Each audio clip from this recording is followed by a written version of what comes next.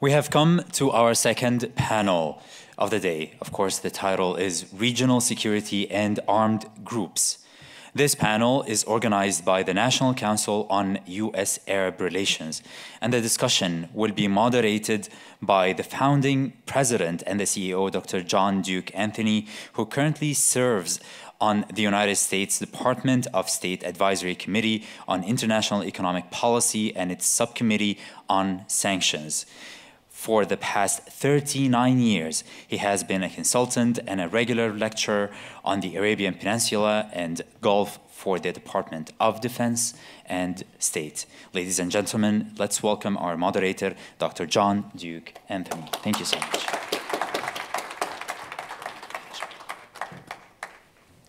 Thank you, sir.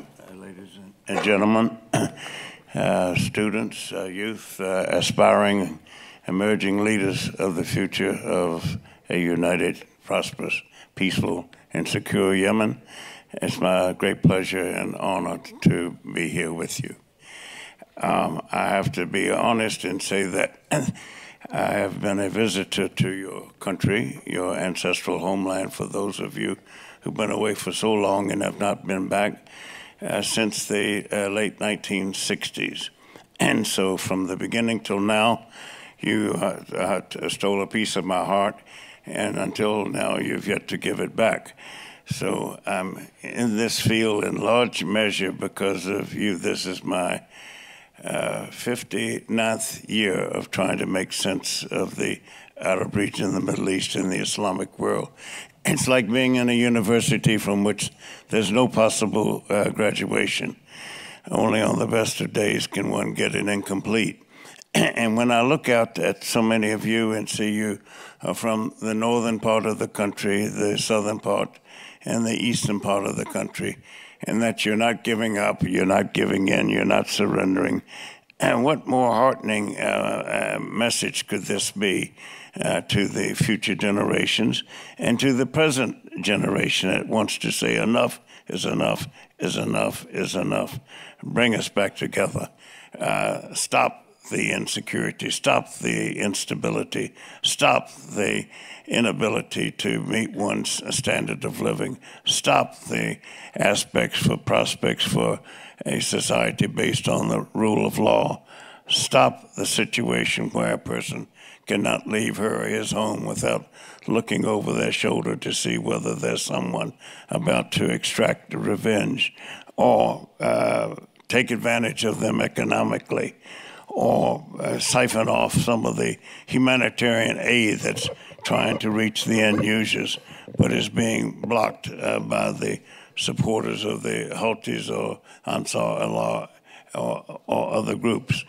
You have survived several crises during my lifetime. The end of the 1940s, when people were about to give up on you, during the 1950s at the high water mark of Arab nationalism, Arab sisterhood, Arab unity, Arab brotherhood. And then in the rebellion revolution from 1962 to formerly Sabika in 1970, but de facto ending in 1967 with the June 1967 Israeli invasion of Egypt, Syria, and Jordan and Gaza. And here you are again, surviving also the 1994 uprising that lasted for several months. Many other people would have written you off, but you're not writing yourself off. I'm an outsider, and I never am unmindful of the fact that I'm an outsider, but I've never written you off, and I'm here to applaud your efforts with the 400,000 Yemenis who are living here in the United States, and the thousands more who helped to build America. When Henry Ford talked about $5 a day, and many flocked to Dearborn, Michigan, and became the strongholds of the United Auto Workers, I remember going to visit them. It was the largest, most powerful unit in the United Auto Workers. And the president, the vice president, the secretary, and the treasury were all Yemenis, Yemeni Americans who had proudly lived and helped to build up this part of America.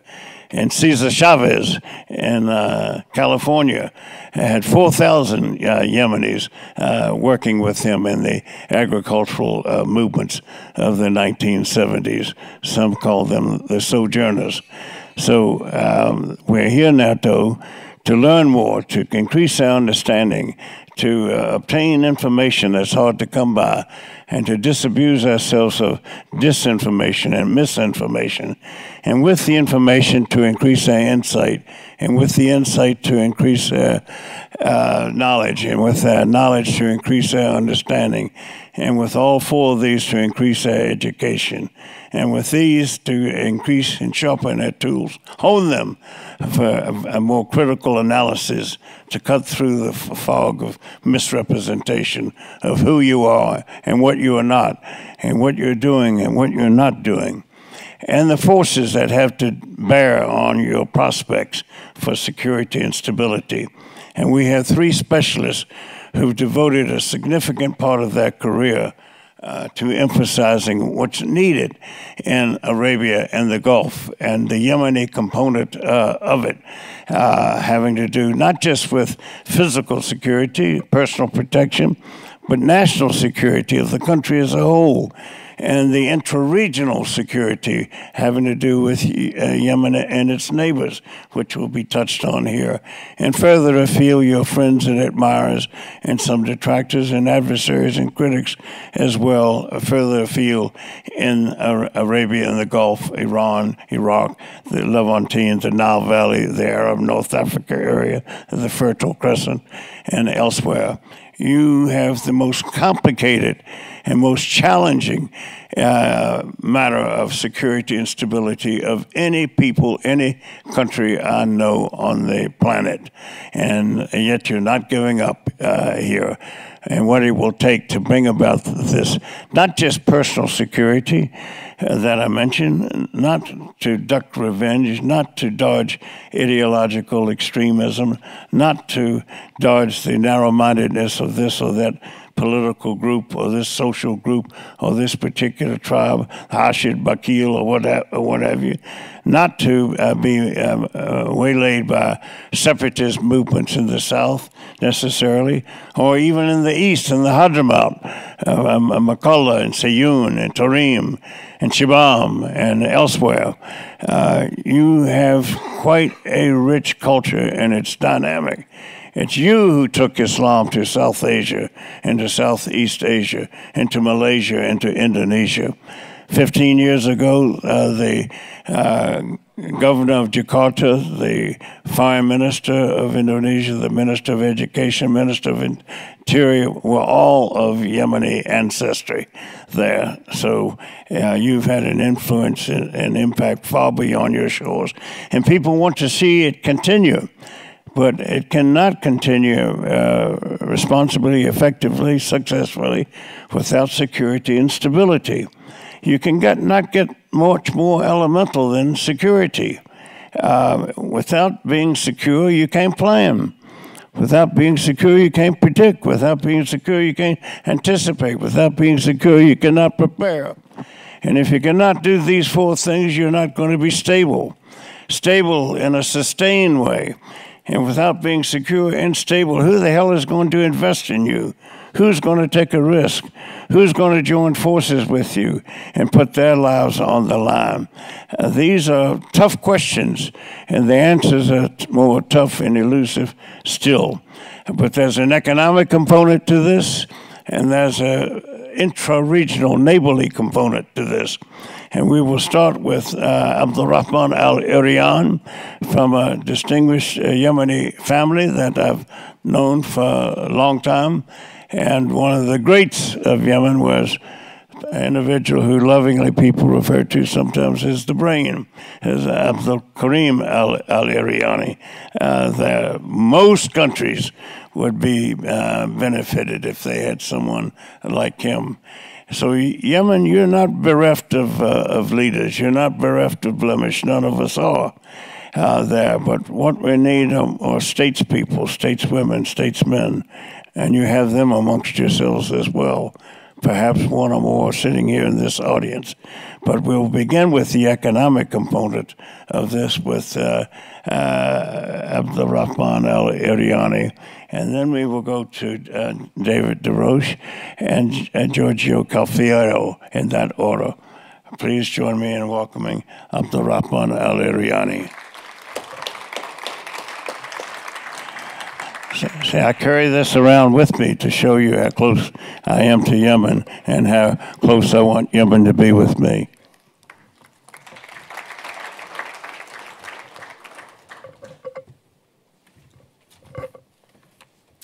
Thank you very much, Dr. Anthony. It's such a, it's such a pleasure to be here, and I'd like to congratulate the Washington Center for Yemeni Studies for organizing today's event. It's a beautiful contribution that Yemenis could do is to take ownership of Yemen's any discussion on Yemen here in Washington D.C. and to see this event being organized by Yemenis and especially Yemeni youth is really a refresher. It's always a pleasure as well to share the stage with Dave and Gorgio. I've known them for a while, and they're great, wonderful friends of Yemen as well. So my background is mostly in economic development, but our panel is on regional security and armed groups. And so we'll be touching on this subject as well and try to infuse it with some economic talking points. But for the sake of time, I'm just going to do this. I'm going to start a timer and begin with the obvious. That's us as Yemenis. We're glad that Yemen is experiencing a truce. It's an imperfect truce. It's fragile. But we're confident enough to say that the worst aspect of this war, the greater war in this conflict, has practically come to an end. Cross-border fighting, aerial bombardments. I mean, these are these sorts of devastations that are very difficult to reverse and very difficult to essentially to fix. But the most important aspects of this fragile fragile truce is to build it, to develop it, to expand it and extend it in order for it to become a durable ceasefire. And in that sort of environment where we could have a sustainable peace process, a sustainable dialogue among all these competing factions. And so let's begin first by defining armed groups. Initially at the beginning of this conflict, you have these various armed groups that we'd label simply armed groups, militias, simple terminologies that were adopted. For instance, the Houthis at the beginning of this war, and since now, I mean, they've kind of been able to integrate themselves into Yemen's northern bureaucracy. They've integrated their forces into Yemen's northern military bases. They have now bureaucrats. They've embedded themselves into most of northern Yemen's sector and infused it with their ideology. So these are no longer the simple militias that we're dealing with. They are, they have kind of used and invested the past few years in kind of cementing their presence in the regions where they control. And same thing happens in areas outside of Houthi control. For instance, the Southern Transitional Council, they have invested and promoted their presence in the south. They have now regional alliances, and of course they are no longer this simple group or militia. So these are two, for instance, main players that are here to stay. And for instance, the inclusion of the STC into Yemen's Presidential Leadership Council is the right step, essentially. This is giving them the presence needed, for accountability and ownership. So the reason why I'm revisiting the definition of these terminologies is that we need to set the bar high for these new entrants into Yemen's political landscape. I mean, in the past, and even until now, so we're essentially setting the bar high for the Yemeni government, while we set the bar low for these newly entrants into Yemen's political landscape. And so it's really important that we approach these new realities with conviction that we can only resolve these current issues by dialogue and by having a safe space for everyone to come in and speak and resolve their problems and differences. As you are all Yemenis, and most of the attendees here, you very well know that the monopoly over violence in Yemen has never been really with the central government. It's been with groups, with tribes, and with these various social groups that essentially were able to wield force and wield kind of influence over the government. So it's really important to understand that Yemen is a plural country, a plural state, and dialogue is the only way forward. You know, if you look at Yemen's history, and when I say monopoly over violence has never really rested with the Yemen central government, I mean, we could go all the way back to the 6th century when Prophet Muhammad, peace be upon him, sent just a message to the Yemenis in order for them to kind of accept his message. And they readily accepted it without really going into any sort of conflicts, because they realized at that point and during that time, one of the factors was that you had a regional conflict happening at that time, which was between the Sasanians and the Byzantines and the Romans up in the north. So the Yemenis back then, the wisdom was there for them not to be, you know, caught in the crossfire. And so today, Yemen is experiencing the same thing. There is an ongoing, really a bigger battle in Ukraine and Russia that could actually attract a direct confrontation with the United States. And we do not want to be in the crossfire. I mean, we've seen Houthi delegation traveling all the way to Russia, and the Iranians are involved in some sort of dialogue, and then you have the other side as well. So we don't, so it's in Yemen's, you know, interests, all parties, to kind of promote the current truce, extend the current truce, and find a you know, a mechanism to resolve these differences. It's not going to be perfect, but it's definitely a start. Due to the fragmentation that is happening on the ground, you know, you have Houthi-controlled areas and government of Yemen and other and their loyalist control of other areas. So you have that fragmentation, that geographic fragmentation that unfortunately hinders our ability to have any sort of national strategies when it comes to security, economic development. And so we have to be realistic that that we should not be waiting for a national strategy or to have a peace dialogue in order to implement a national strategy. We could work with whatever we have on the ground. So, for instance, the government of Yemen, of course, now it's more of like a coalition. The Presidential Leadership Council should be provided with the adequate support in order for them to provide basic services, essential services in the areas they control.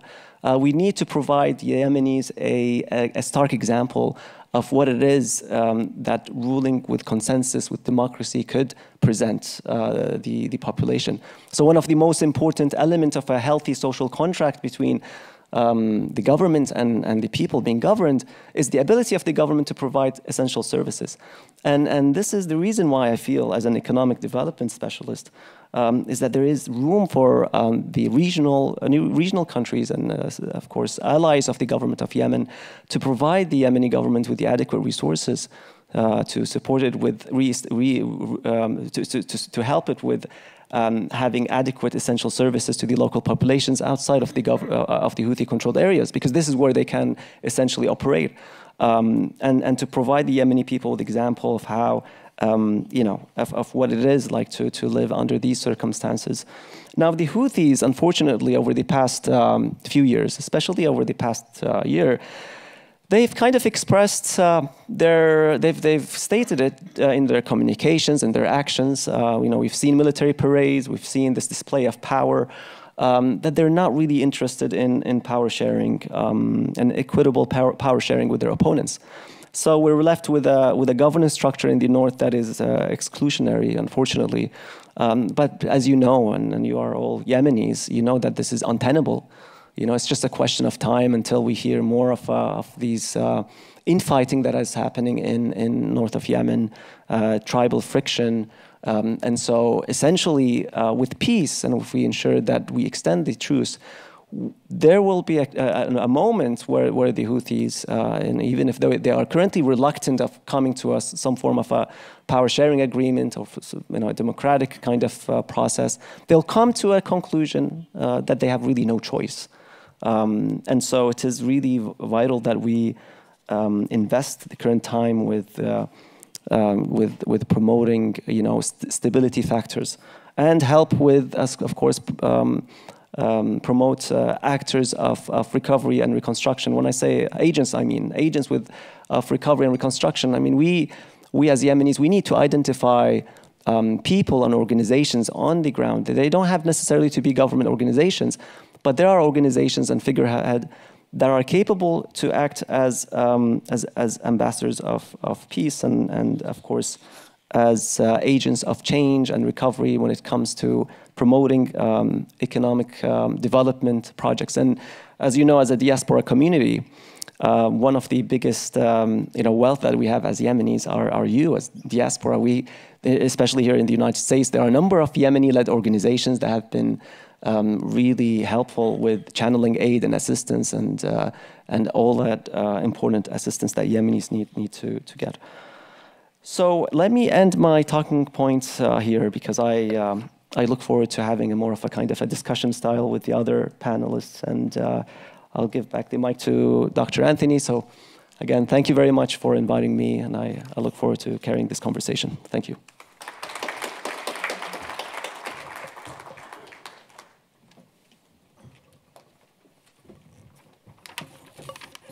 We next will hear from Colonel David DeRoche with the Near East Center for Strategic Studies at the National Defense University.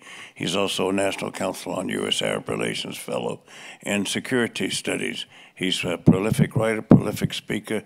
You're in for a treat. David DeRoche. Thank you, sir.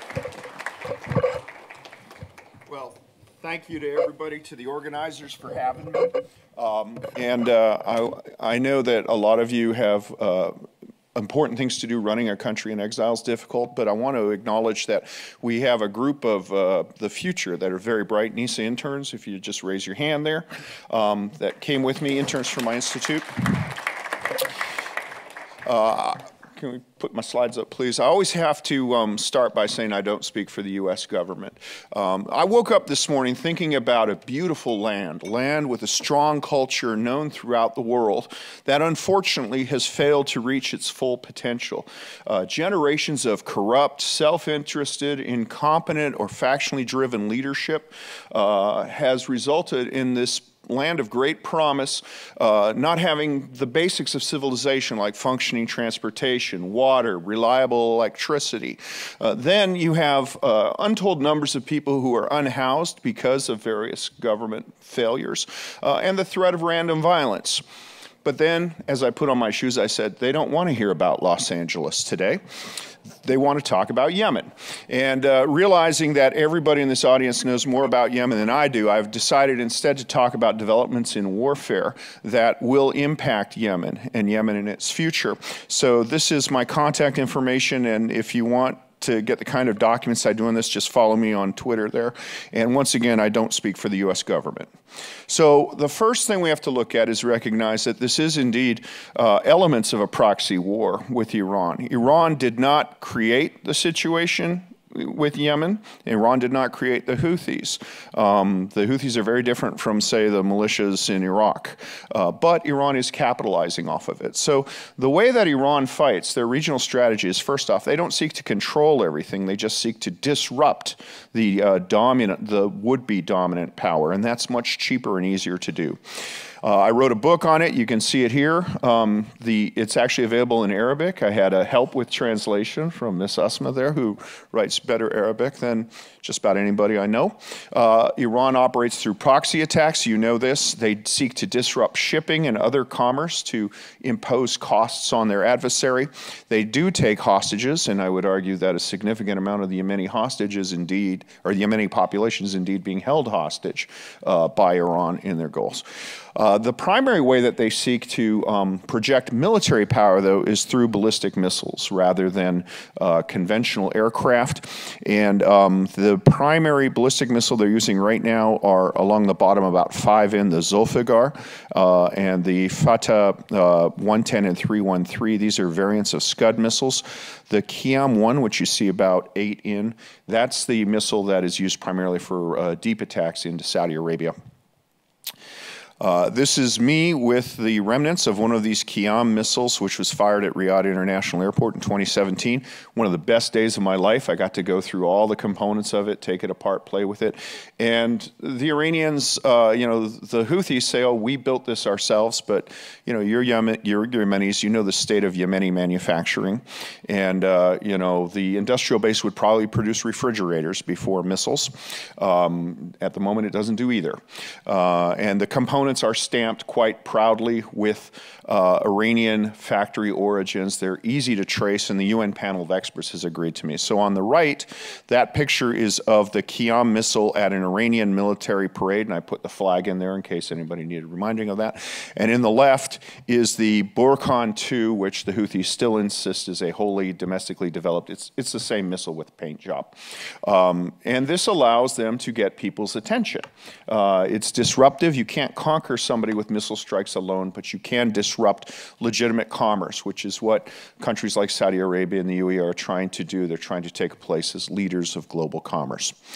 The Zulfiqar missile is of extreme concern because it is both hyper-accurate, it has a long enough range to strike most targets within Yemen and Saudi Arabia south of Tabuk, and it also has a very high degree of accuracy and a solid fuel rocket. And I'll talk about that in terms that hopefully will allow you, when you go and have conversations at dinner or coffee, you can pose as a military expert. It's not that hard to do. I've made a career out of it. So I'm going to give you a couple of hints here. So the first consideration is range. And the circle that I'm sorry that the map doesn't show up, but basically this, you can move the circles here. This shows Iran's borders and the range. The one that's of concern is the red one, 3 circles in, that's the Zulfiqar. This is, again, a domestically improved version based on the Scud missile, which is ubiquitous in the former Soviet Union. Indeed, Yemen had its own Scud arsenal under Ali Abdullah Saleh. But Iran has improved it. They've particularly put new electronics into it and increased it. And that range makes it significant. The next consideration, and this is one that doesn't really show up well, but it's accuracy. What I want to do is explain to you a concept called circular error probability, or CEP. If you really want to impress people with your knowledge, just say, well, the CEP of this missile, and people will either say, aha, or they'll pretend to understand what you're talking about. But basically, the circle there is, you see the 2 X's. If you fire 2 missiles at the target that's in the center of the circle, the CEP is the circle that half the missiles will fall within that target. So during World War II, the CEP for U.S. bombing on German cities was about 1.5 miles. In 2003, the CEP for the Shahab missile, which was basically a Scud, an Iranian Scud missile with a paint job or sometimes with a different body, was about 3 kilometers. But what we've seen since 2020 is the CEP is either 100 meters or possibly as tight as 10 meters for the missiles that were fired at El Asad Air Base in Iraq. So Iran has produced, by using the guts that come in your cell phone, the increase in microelectronics, missiles that are accurate enough to hit within 10 to 100 meters of a target 50% of the time. And that is militarily extremely significant because the more accurate you are, the smaller the charge you have to have in your missile. This is revolutionary, and it's not just unique to Iran. This technology is out there, so even non-state actors, it is possible within 5 to 10 years that groups like the Houthis could produce this on their own. The next increase I want to talk about is the shift from liquid-fueled rockets on your left to solid-fueled rockets on your right. The main impact of this is that it's harder to track a solid-fueled rocket because you don't have to fuel it. If you have liquid fuel in a rocket tank, you have to remove it after a period of time or else you'll get corrosion. So that means that you can see, either the missiles will be degraded because of that corrosion. This is what happened with most of the missile stock that the Ali Abdullah Saleh regime had. The missiles were just no good. When the Saudi ship Medina was hit by a boat, the warhead in that was actually taken off of a Russian anti-ship missile whose propellant had corroded because of storing solid fuel in that.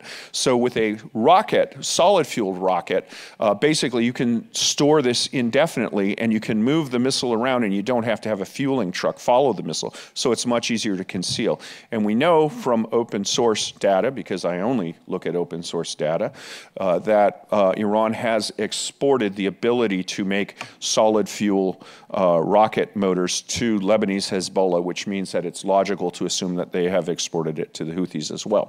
So they will now have the ability to produce solid fuel rockets, which means greater reliability, less chance of failure, and harder to find. Of course, everybody's talking about drones. This is a drone that was recovered on the battlefield in Yemen by the UAE forces. And the point I want to make here is you see the engine at the back. That's a model airplane engine, readily available. The electronic guidance in the front are commercially available off Alibaba Express or whatever you want. And the body is pretty much just fiberglass. So if you can make a surfboard, you can make a drone body. And what we're finding, 20 years ago, only the United States and Israel had armed drones. Now it is within the regime of it is within the capability of a teenager with access to the internet in the West. And so this idea that drones are some sort of magic weapon that come and change the battlefield, everybody has access to drones. Narcotics organizations in Mexico are attacking Mexican security forces with drones. So we got to get used to this. Everybody's going to have this, and it is no longer necessary for entire drones to be shipped from Iran to the Houthis. They have the capability to build it themselves today.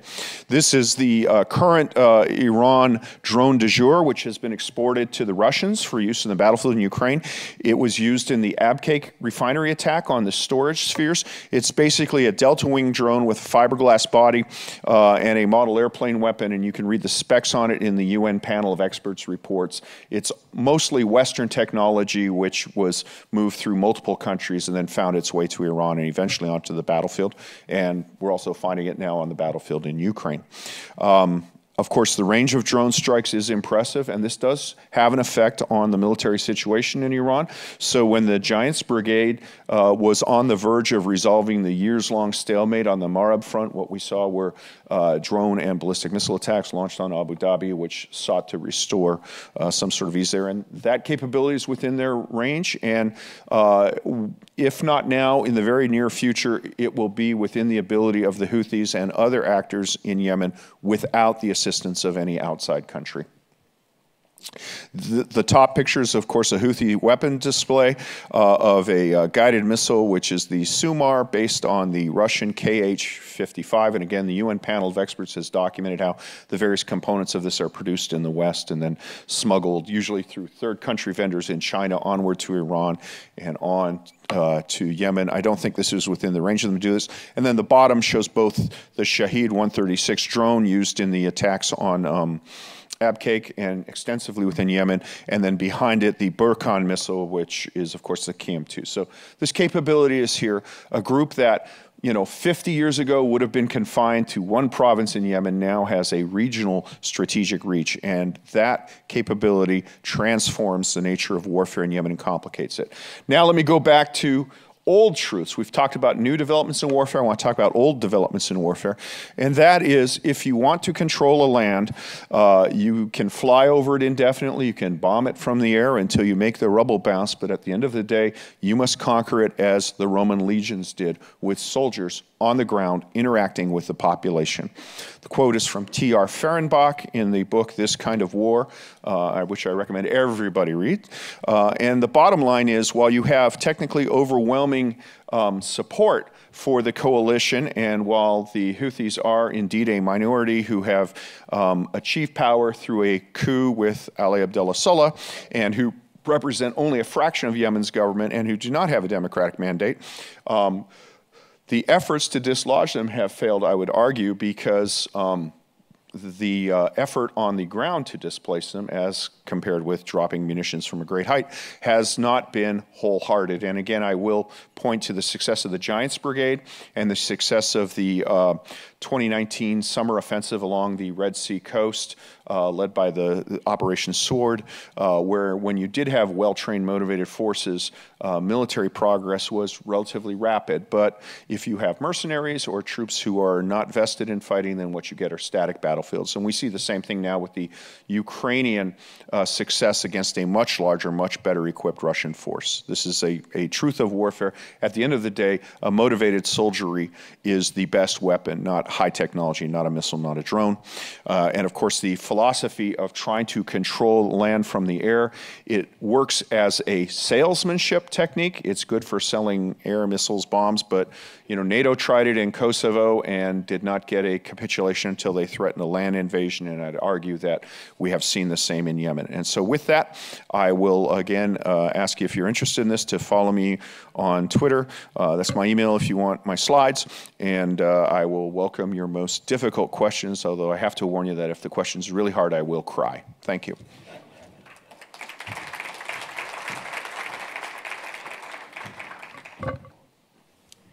Thank you, Dave DeRoche. Now, before I wrap up, speaker before a few questions, Gorgio Cafiero, who's the founding guiding visionary light of Gulf State Analytics. He's a prolific writer and an analyst, and follows these issues in terms of the challenges, in terms of the trends, in terms of the indications, and the implications of these for policies, for relationships, for the dynamics within the region, and particularly with regard to Yemen's neighbors, not just Saudi Arabia, not just Oman, but those further afield in the GCC and the Gulf, more broadly speaking. Gorgio Cafiero.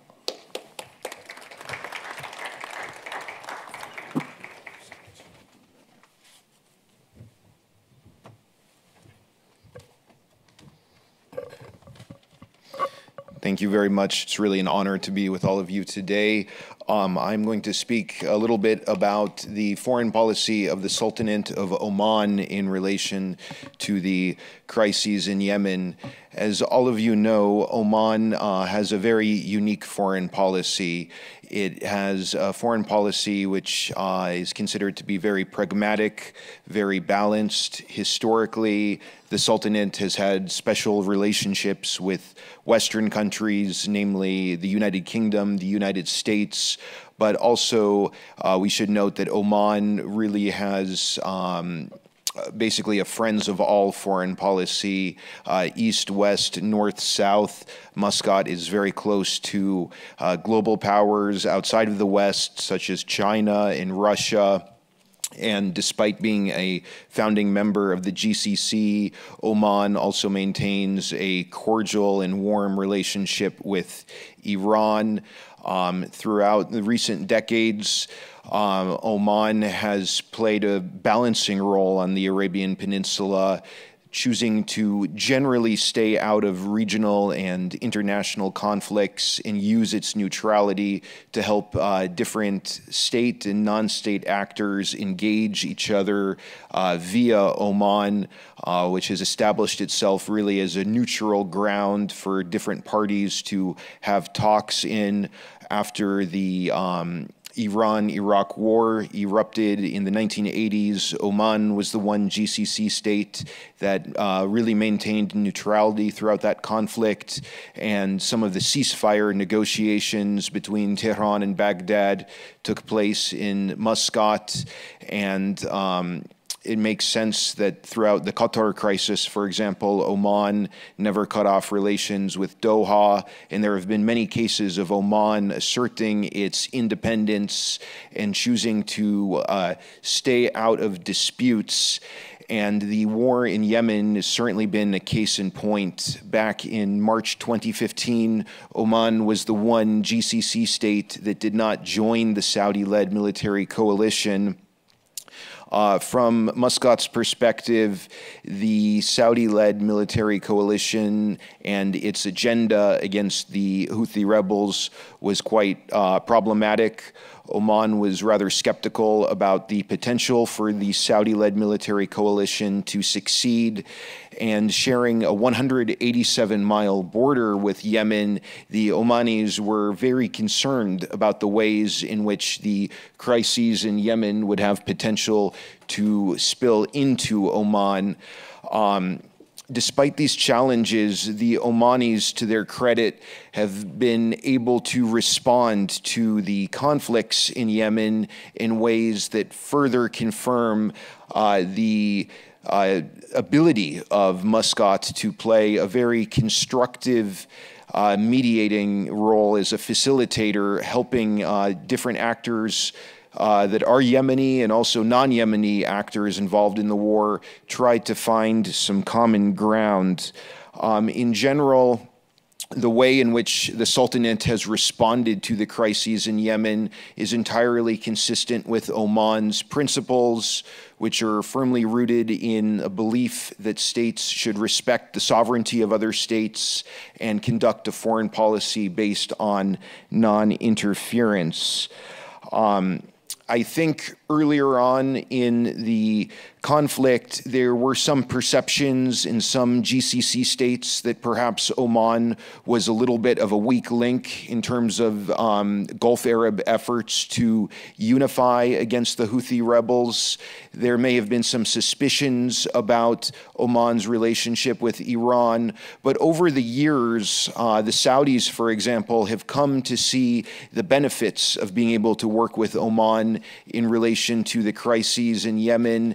And also the United States and other countries have benefited in so many ways from Oman's unique role in relation to Yemen.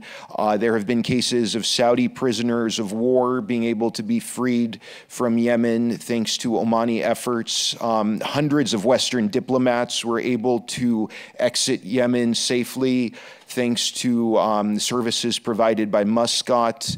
And this brings me to the humanitarian dimensions of Oman's role in Yemen. The human suffering in Yemen has been a huge concern for the Omanis, who have felt that helping their neighbors in Yemen is part of Oman's role, and it's part of Oman's responsibility as a responsible actor in the region. Dealing with the humanitarian crises in Yemen has come with some real financial burdens that Oman has chosen to bear. Throughout this conflict, there have been dozens of flights carrying wounded Yemenis out of the country, not only into Oman, where they've received treatment, but also to India and Thailand, where they've received treatment. 3 years ago, there was a center set up in Salalah near the Oman-Yemeni border where Yemenis who were amputees were able to receive prosthetic body parts. And many international organizations from the UN and other institutions have gone into Yemen via Oman and also set up offices in Oman. So again, I really want to stress that Oman has really gone above and beyond to try to help the Yemenis grapple with an extremely catastrophic set of humanitarian crises. Obviously, the main goal that Oman has in relation to Yemen is to see to it that the conflict doesn't spill into Oman. And one of the ways that Oman is doing this is to try to be a driver of stability in Yemen.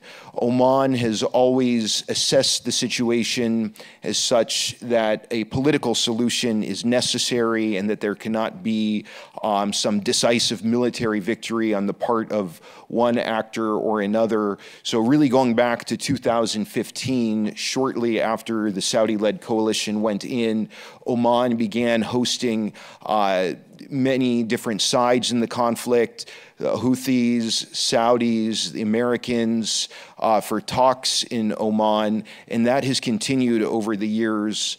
The Omani officials have also engaged with the Russians and the Iranians for talks regarding Yemen. And until the conflict is solved, I have no doubt that Oman is going to continue investing diplomatic energy into trying to facilitate dialogue and new understandings. This is obviously very difficult to do, mindful of the realities on the ground in Yemen. But the Omani view is that these efforts must continue.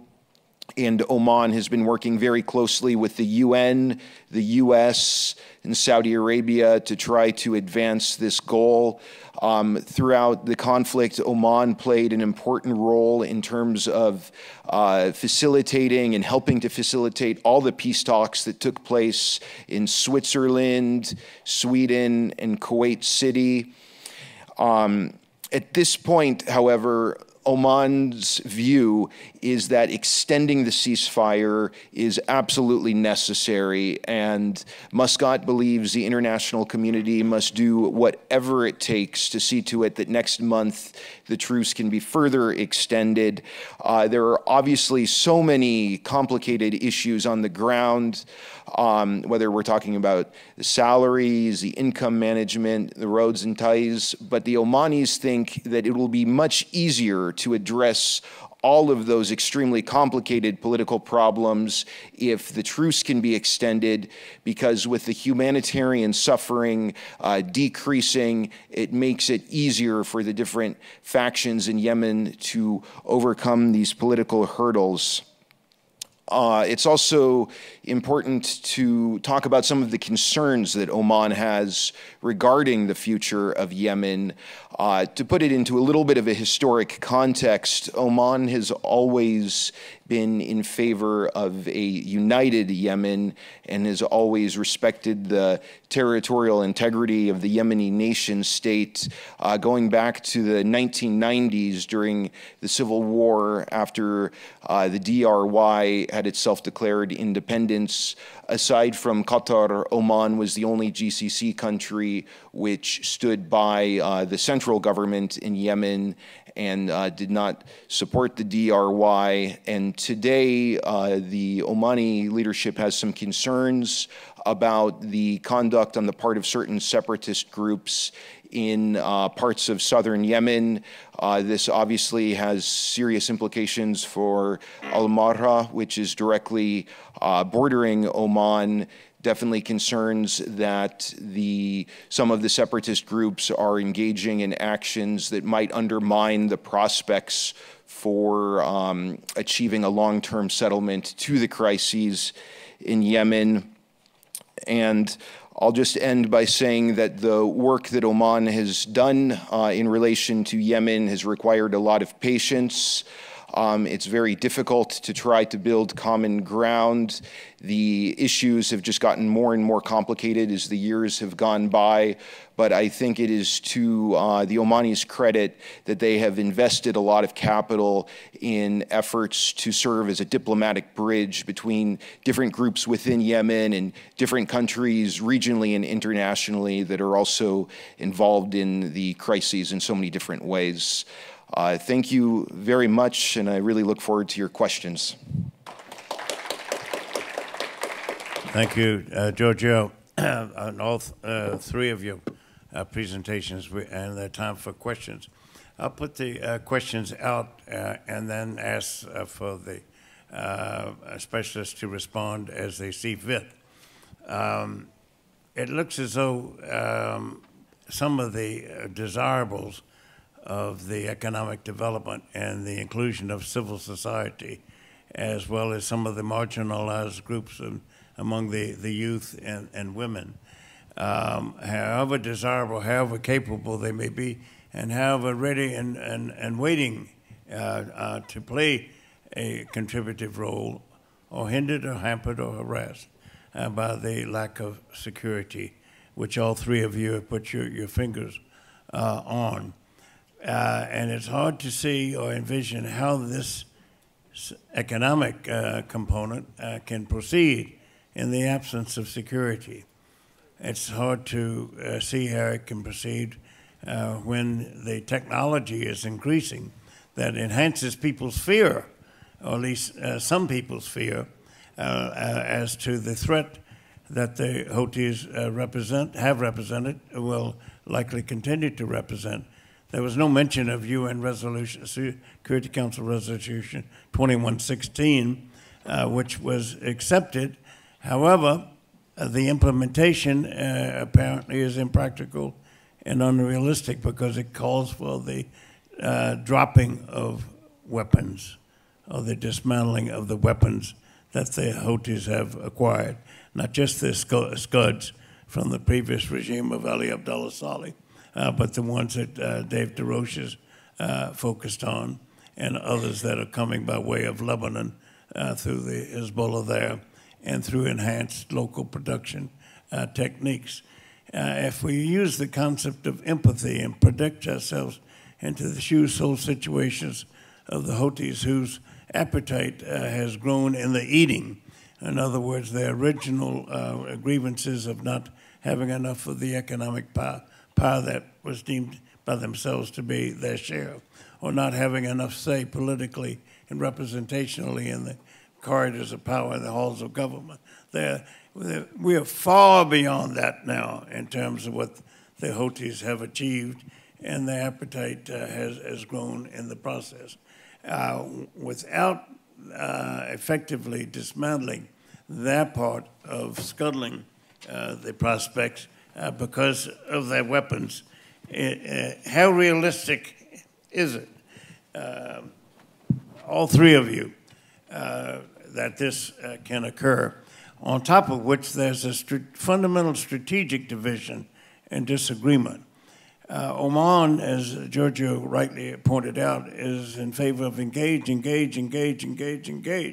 dialogue, dialogue, dialogue, dialogue, to a greater degree than any of the other countries in the region, and also to the great frustration of other countries in the region, because there are some of the players, major players, who do not want to engage. They find the ideology of the Houthis repulsive. They find the geopolitical and geostrategic and geomilitary threat that Iran represents is just unacceptable.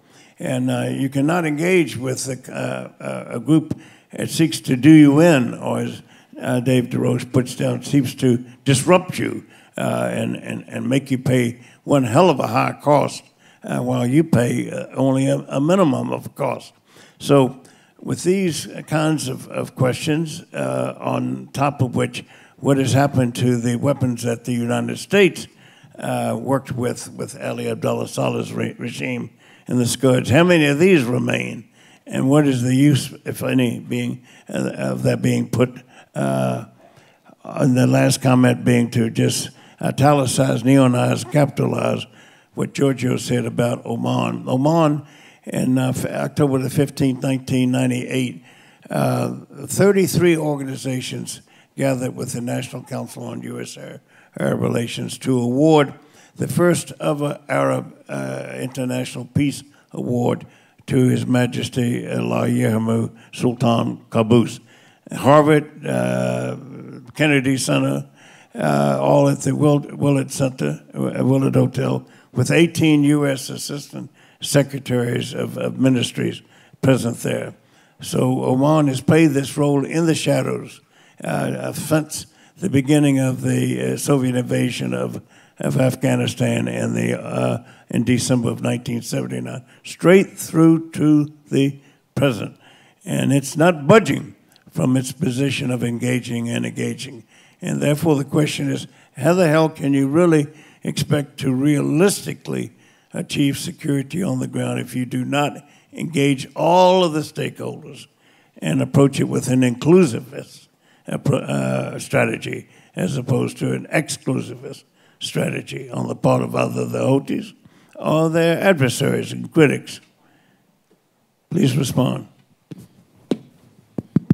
Thank you very much, Dr. Anthony. I think I can respond the first part of your question when it comes to the economy and what what groups, what civil society organizations could actually do in a situation, in an environment where really the government and these main players are really occupied during a state of war.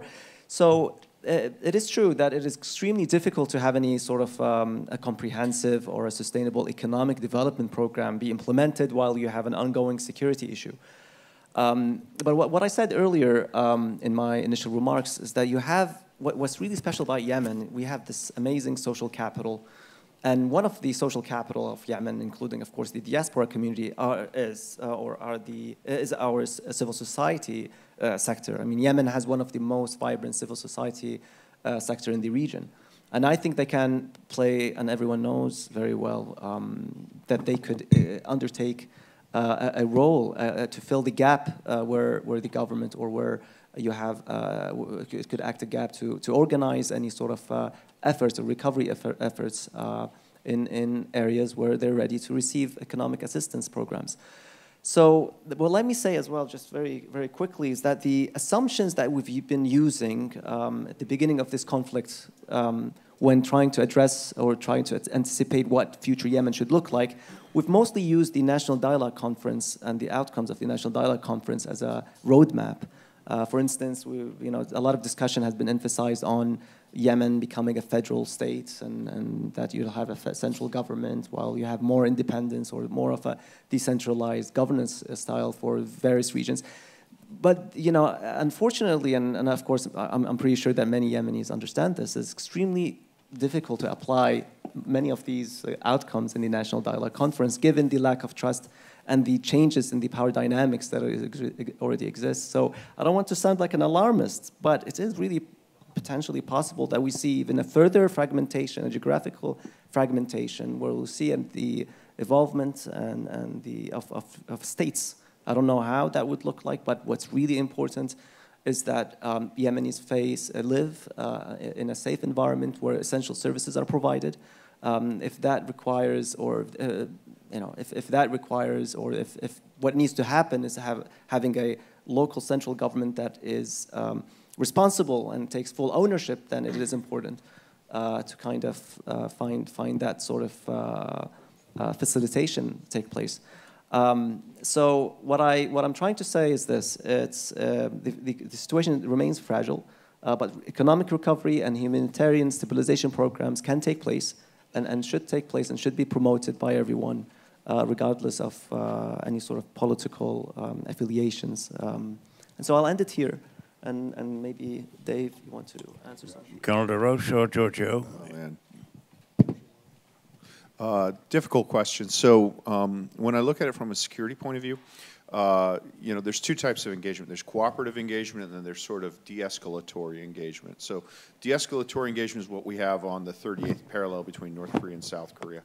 I think that given the dynamics of the situation where you have a very small group that has control of much more of the wealth and the territory and the population of the country than any democratic process would give them, the chances of participatory engagement are small.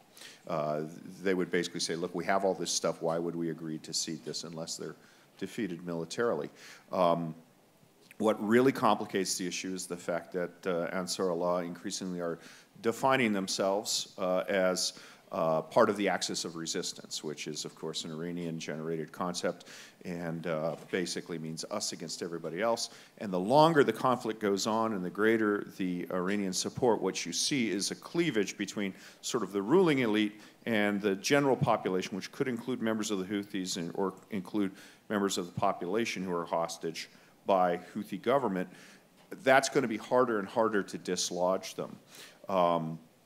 We've seen the UN panel of experts reports has documented instances of Houthi leadership taking humanitarian supplies and either selling it for their own profit or targeting it to places that they view as more politically loyal in doing that. It's hard to see how you can go back on that. So the best you can hope for is a sort of confrontational engagement where you basically say, okay, this area is ours, this area is yours, you don't go here, you don't go there.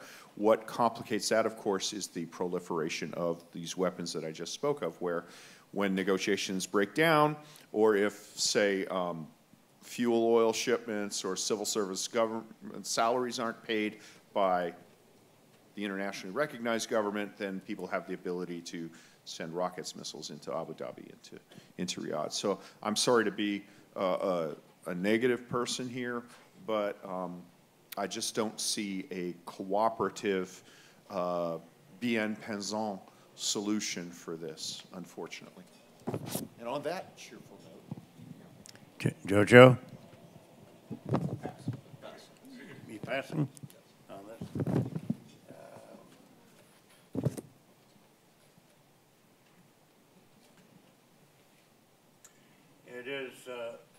It is difficult to be as optimistic as each of us in our heads and hearts wants to be.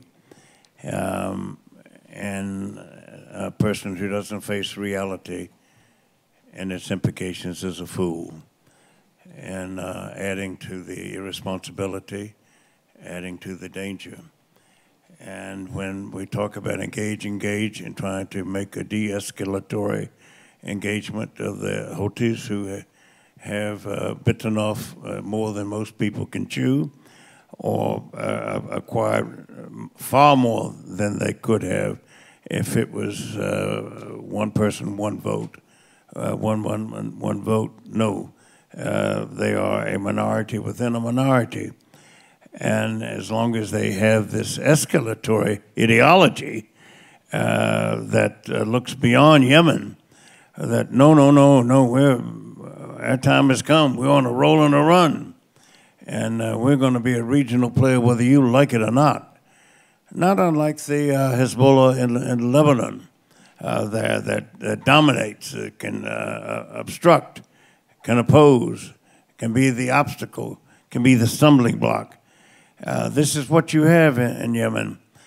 How to find the power that can bring about this security when there is no great power or coalition of powers able and willing effectively to step up to the plate, so to speak, there and take on all of those who are refusing to go the route towards peace as opposed to the route towards dominance. It's hard to see a way forward without that. And none of the questions, none of the answers, none of the remarks, none of the addresses, none of the responses have focused on that. So until and unless that occurs, you will continue to see a sense of, from an outsider's view, hopelessness. Not, thank God, because of the Yemeni people from inside, by any means, a sense of hopelessness. On the contrary, a sense of perseverance, a sense of persistence. And look at the Ukrainians. They would be a case in point for inspiration of a smaller power standing up to a greater power, or fewer people taking on the odds of a greater number of people and refusing to give up, refusing to surrender, refusing to give in. They can pretty much more closely, nearly see the light at the end of the tunnel. Why? Because they have NATO at their back. They have the world's strongest superpower at their back. They have a steady flow of oil in it, financial support and weaponry and intelligence capabilities. That is lacking to a comparable degree of effectiveness in Yemen. I mean, how sad it has to be if you pledge, as Friends of Yemen, billions of economic support and coming through Hodeidah or Aden, or especially through Hodeidah, where it's being siphoned off, as Dave DeRoche put his fingers on it.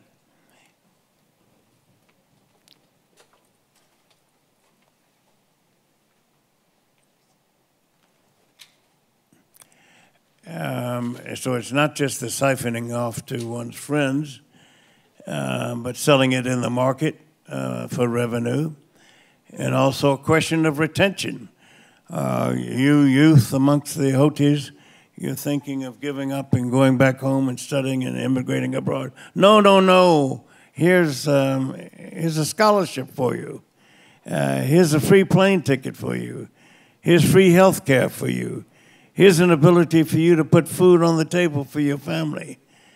How do you arrest that? How do you stop that? I mean, other than physically stopping it. How do you prevent the well-intentioned humanitarian aid from not reaching the end user?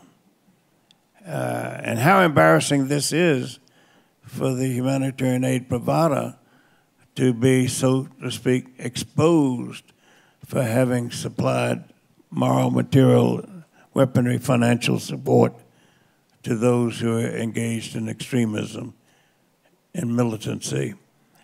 Any further comment? Dave DeRoche, have elaborated a bit on your point.